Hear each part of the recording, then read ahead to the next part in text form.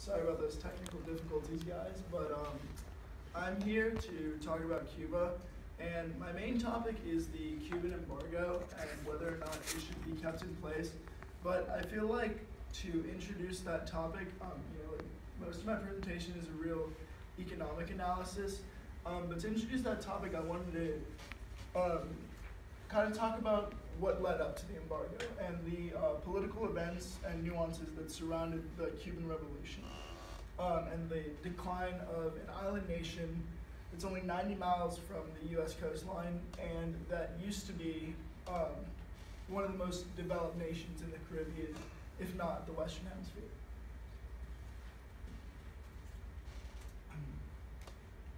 Okay, so just a little quick introduction here. This Cuba before the revolution, just talking about a little bit of its history. It was liberated from Spain in 1898 when it was a colony of Spain. That was during the Spanish-American War. And it had formal independence from the U.S. in 1902. After the war, the U.S. kind of occupied Cuba in order to, in their words, provide a peaceful transition of government. For that reason, there was a lot of U.S. influence in Cuba, which you will later see as there's a lot of American corporations and American military presence. You can even still see that in the sense that we still have Guantanamo Bay in Cuba. And basically, after it gained independence from the U.S., it was plagued by a number of revolts, coups, and interventions by the part of the U.S. Cuba was kind of like the U.S.'s little brother that it kept having to send troops down to quell rebellions. And that was about until Batista took power in 1940. Batista was the leader before Castro. And as you can see by this little political cartoon here, it kind of just shows how the U.S. is always going back and forth between its coastline and Cuba, which, as you'll see as time progresses here, there's a lot more, there's kind of some animosity built up with the Cuban people on the fact that they feel like America is kind of always intervening in their business, whether doing so rightfully or not.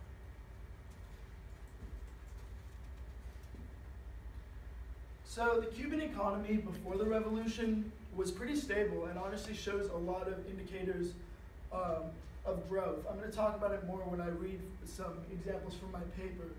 But agriculture was their primary source of, I guess you could say, income, especially sugarcane. It was a big product produced on large plantations. My family, before they left Cuba, my dad's side of the family actually owned one of the bigger sugar canes in Cuba, sugar plantations in Cuba. And imports focused on manufacturing type materials, primarily from the U.S. So as they continued to build capital from their agriculture, they also looked towards industrializing, and all the materials to industrialize largely came from the United States. And U.S. influence, so like I said, U.S. influence along with the money provided by agriculture had Cuba primed for a big economic takeoff. Its population largely had professional jobs that were then fueled by these new emerging technologies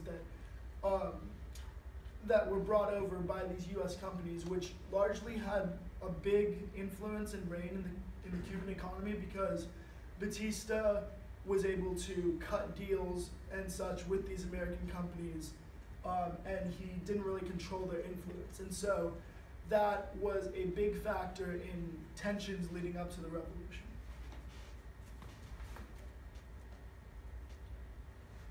So some political factors that led up to the revolution. There was a big dislike of Batista because while he ran on a platform of progressivism, he wasn't really very progressive and he kind of ruled with an iron fist.